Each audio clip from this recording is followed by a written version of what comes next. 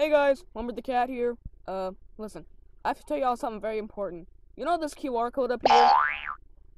Well, it actually means something really important.